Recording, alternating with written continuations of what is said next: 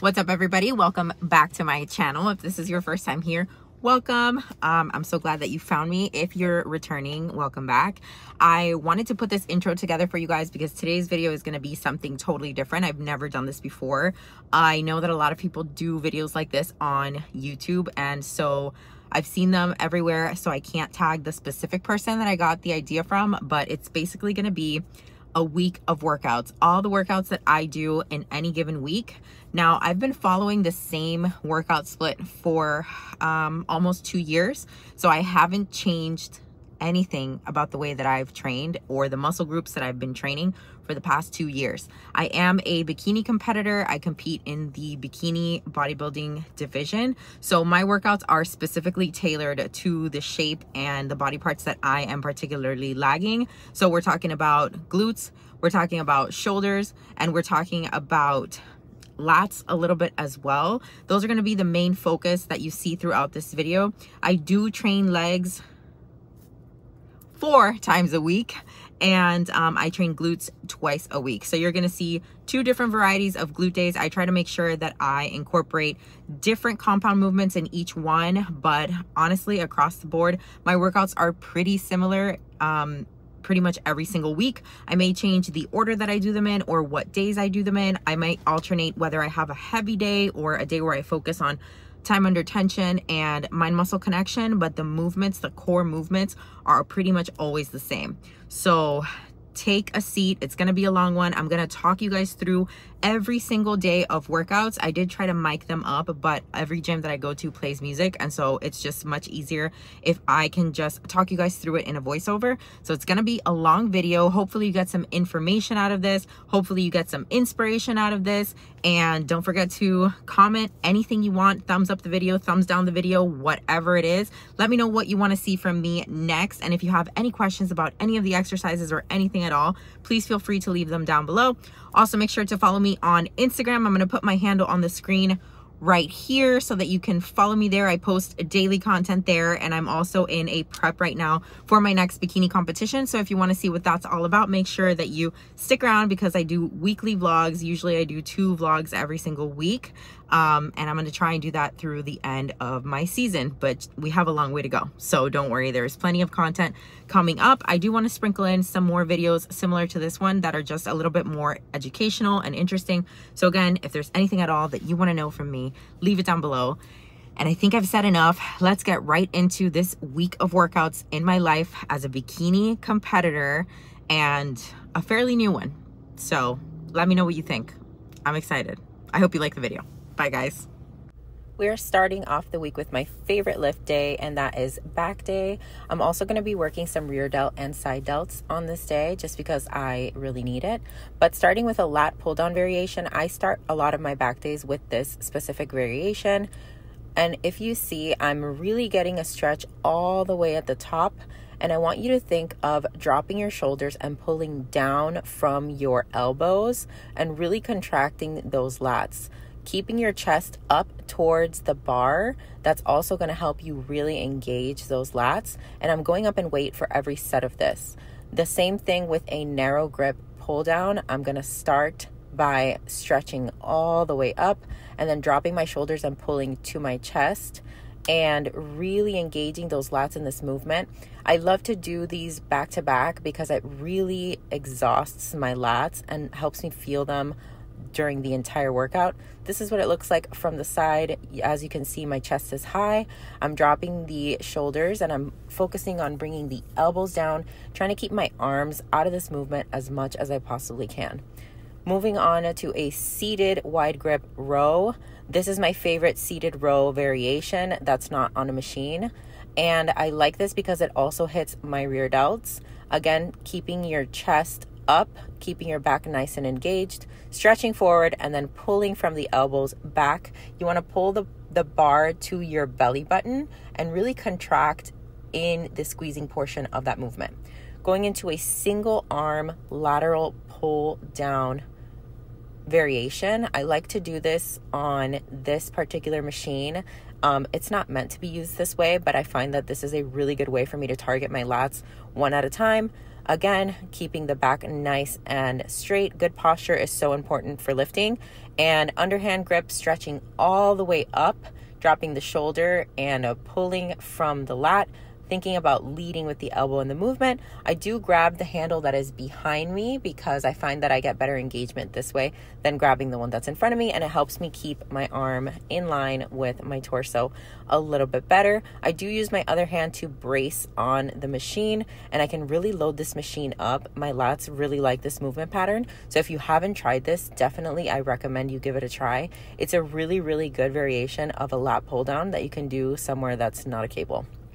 Right next to this machine is the rear delt fly on the pec deck. I love this rear delt fly variation because it's so easy for me to feel the contraction in my rear delts. So what you're going to want to do is put your chest towards the seat and your butt away from the seat, keeping your posture up, your back is nice and erect, and you're squeezing those rear delts. This is what it looks like from the side. You just want to push your arms till they're parallel with your body, but you don't want to overextend and go behind you. You're gonna feel the cramping start in the rear delts if you're doing this correctly. And again, increasing weight, but not too much. Going into Tuesday is always my hamstring day. The first movement that I do on my hamstring days is usually some kind of RDL variation or some kind of good morning. Here I am on the V squat machine, and I'm trying a particular variation this time where I'm keeping my chest kind of high and really focusing on sending my hips across the room to the back of the room to really get that stretch through the back of the legs. You can get a better picture of it from the side here. I like to use a belt on this movement just so that I can make sure that I stay injury free and that I'm not engaging my lower back at all. Going back as far as you can without compromising proper form and without letting your back cave in. And again, I'm going to keep loading this machine until I can no longer safely perform a complete set. You're gonna see here I'm going a little heavier and really pushing those hips back and keeping that weight distributed through my heels. Next after that is going to be a wide leg press variation. I love this for my hamstrings. I really feel it in my hamstrings, and especially in that glute ham tie-in area. I don't know what it is about a wide leg press for me, but it just feels like if I do it this way, my hamstrings do all the work. So I really like to include these in my hamstring days. Sometimes I'll do them single leg, sometimes I'll do both like I am here. I also love the single leg standing hamstring curl. This is important that you don't shift your back. So people have a tendency to like arch and kind of round their back on these to kind of help them get the weight up. If you're doing that, drop the weight and make sure that you really focus on only recruiting the hamstrings to do this movement. And the last thing that I did was a lying hamstring curl. And if you know me, you know that I absolutely hate the lying hamstring curl. So I put it in my program because that's the only way you get better at stuff that you don't like. So lying ham curls, I did do 4 sets of these, 12 to 15 reps. And the last set, I always do a drop set just to really finish off killing my hamstrings. Going into my glute day on Wednesday. This is my first glute day of the week. It's always on Wednesday. I'm going to start off with a simple hip thrust on this hip thrusting machine. I love a good hip thrust machine. I hate setting up a traditional hip thrust, so I usually do this machine or I will do it on the Smith machine. I like the engagement that I get. I like the control and the stability, and I just hate dragging that barbell around. So I just tend not to do it, honestly. On this machine in particular, I want to make sure that my feet are lined up. My heels are directly below my knees. And starting off the first set with just 1 plate, really focusing on that contraction and that mind muscle connection and warming up those glutes, warming up the hips, warming everything up with the first set.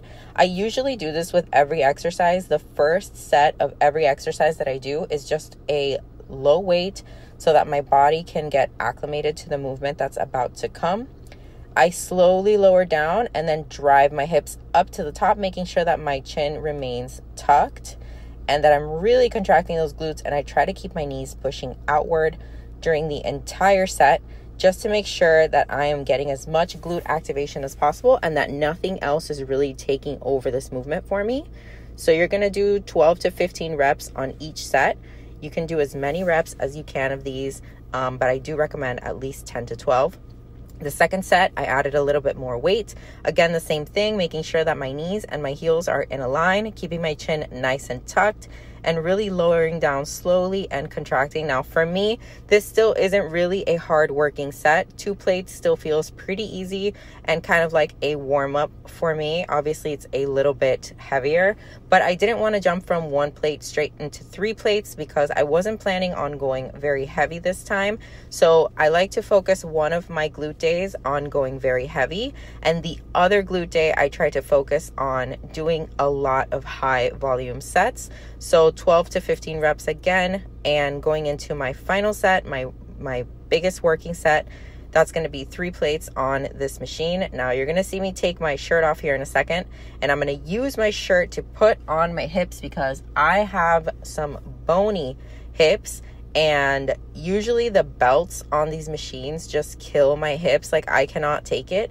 and I never want that to be a limiting factor on completing the movement. So anytime that I have an oversized t-shirt like this, which I usually do, I will take it off and just put it on my hips for a little bit of extra cushion, so that way I'm not cringing with every single rep, because those things really hurt, especially when you start putting 3 and 4 plates on each side.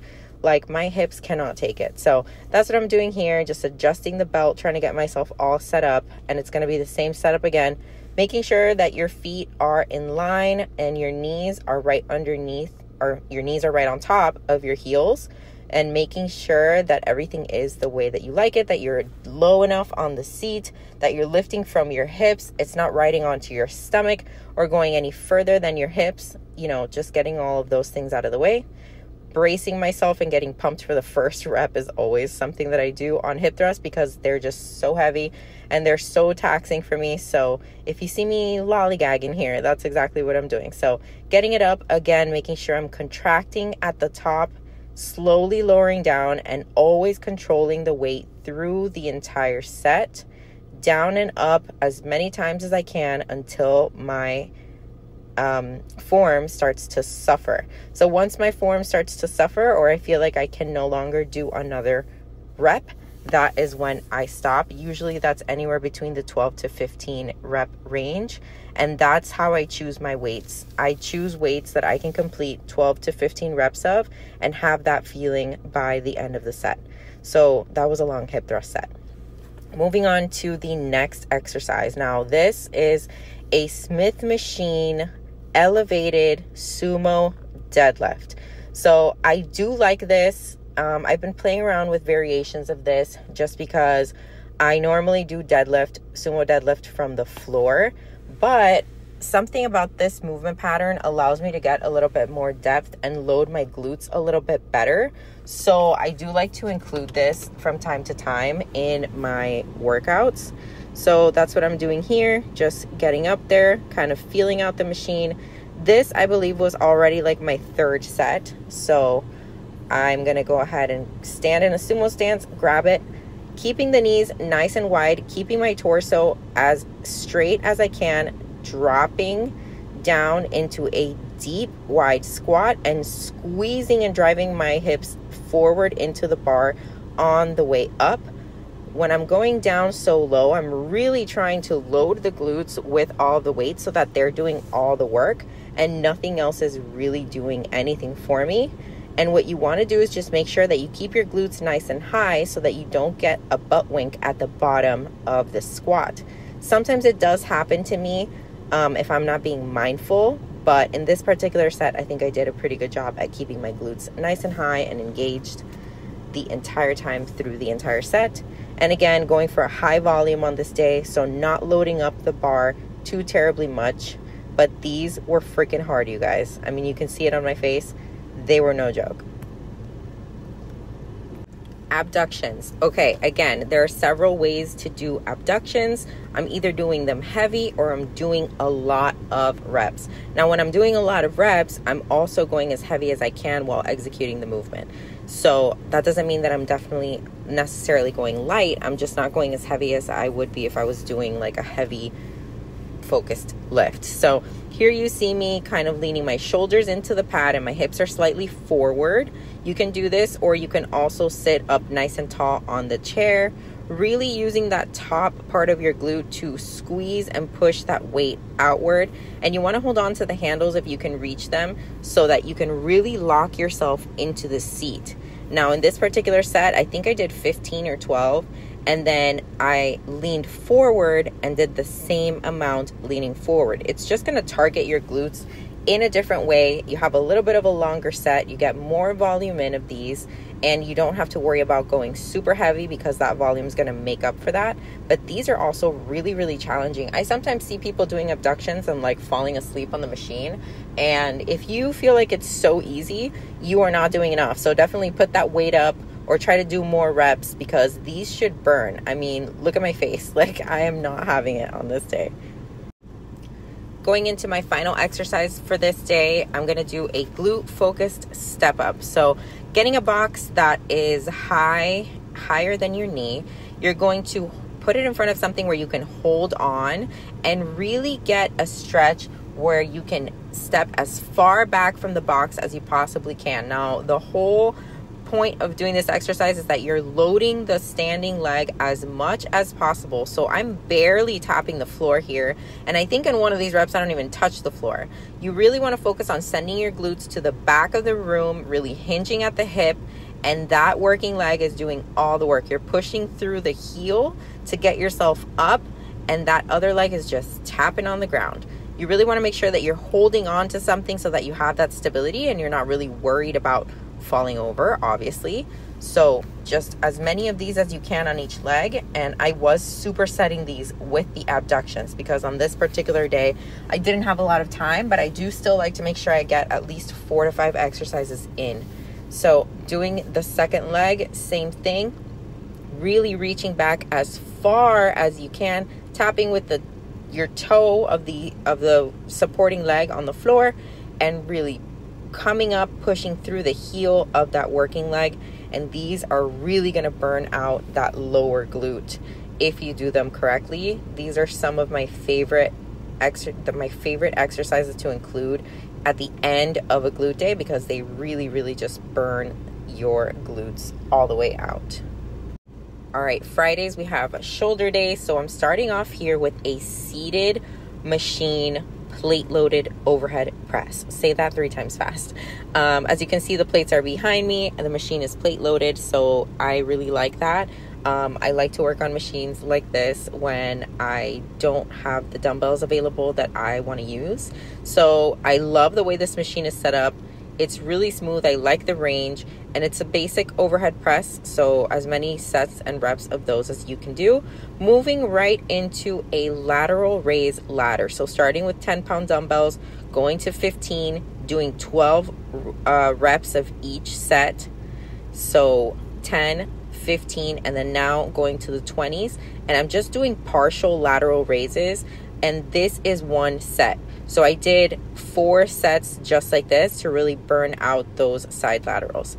Then I'm going into a face pull variation. This is the first time that I do these with the rope in a long time, and I really liked it. I really enjoyed it. So face pulls with the rope, I like to pull them to like between my eyebrows and really make sure that my elbows are back so that I can get that engagement and that squeeze in my rear delt. You can really see my rear delts kind of popping out here, which is really great. And I superset that with a cable front raise. Now these don't look like much, but let me tell you, they are absolutely killer. I can only do 5 pounds on these, and honestly that's all you need because your arms will be burning. Make sure that you're standing far enough away from the machine so that when you bring your hand down, you get a little bit of stretch to the back and your muscle has to work just a little harder to come up. But you can see in my face the suffering of this. I was not having this either. Going into a machine lateral raise, we're really burning out the side delts here and doing as many reps as possible on this machine lateral raise. You don't need to go super heavy with your side delts as long as you really do as many reps as you can. Saturdays are always my quad day, so starting off with a leg press. It's low, it's narrow, it's quad focused, and it is pretty heavy. I did go pretty heavy on this quad day in particular. So what you want to focus on for this leg press is that you're getting as much knee flexion as possible so that your hamstrings are not doing all the work, but instead your quads are. So put your feet a little lower on the platform, and that way you'll be able to make sure that your quads and your knees are flexing to move that heavy weight. I did 4 to 5 sets of this. Again, the first one was just a little warm up, and we went up in weight from there for every single set. So after this, we went right into the hack squat. I didn't go heavy on the hack squat just because I've been having some pain in my left hamstring, and it was getting irritated by this movement. So kept it pretty light, but I did do a higher rep range. I think I did 15 reps in each set. The hack squat is the same thing. You want to keep your feet closer to you so that you get as much knee flexion as possible, and your quads are really being targeted by this squatting motion. You want to make sure that your glutes are glued to the seat. Your back is nice and engaged. You have nice strong shoulders supporting you, and you can really push through the entire foot so that you are getting as much engagement in the quad as you possibly can. As long as you're not locking your knees out at the top, you will be good to go. These are killer. Anytime I do them, I regret it. So then I went into a 1.5 goblet squat variation. It's pretty self-explanatory. Raise your heels up with little plates and just go ahead and drop it like it's hot. Essentially, grab a dumbbell and one and a little pulse coming up to the top. I did 15 reps on these sets, and these are killer because I superset them with the leg press, which is right next to it. That's why I'm standing in this awkward middle of the gym, but these were killer. And the heavier you go with these, the harder they are, obviously. These were just with 20 pounds. So leg extensions were superset with those, and this was the last combo for this particular quad day. And I did 5 sets of this, and the last one was a triple drop set where I did 10 reps, 10 reps, 10 reps, and then 15 reps to finish. So leg extensions are no joke at the end of a quad day. And the last glute day for the week, we're going to do a heavy abduction set. So here I'm doing almost the entire stack. We're going for 10 to 12 reps, and you see that my range is getting smaller as the set continues because it is getting harder and harder for me to push it.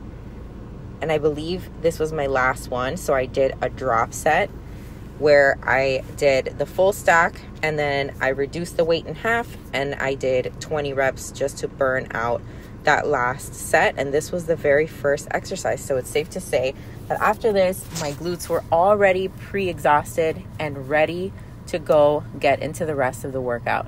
These are some of my favorite exercises for the top and side glute muscles, and I think more people should incorporate them. Everybody's least favorite exercise, Bulgarian split squats. Here I am doing Bulgarian split squats with 2 45-pound dumbbells. These were so difficult for me on this particular day. I was just so tired. I don't know what the problem was, but we still did 12 on each side, 4 sets of those, and finished out the workout with some cable kickbacks and some hyperextensions. I didn't show the hyperextensions because we left kind of in a rush, but these are your basic cable kickbacks. These were hard and really heavy as well, and I was sore for the entire day after this workout. So that was it, you guys. That's my week of workouts. Thank you so much for watching this video. If you have any questions, please leave them down below for me. I hope that you enjoyed this video. I hope that you got some useful information out of it. Let me know if you want me to do another video like this in the future. I would definitely be willing to do that because it was fun to just record every single workout that I did this week. And it's interesting to watch them back in order as well. So thanks again, and I'll see you guys next time.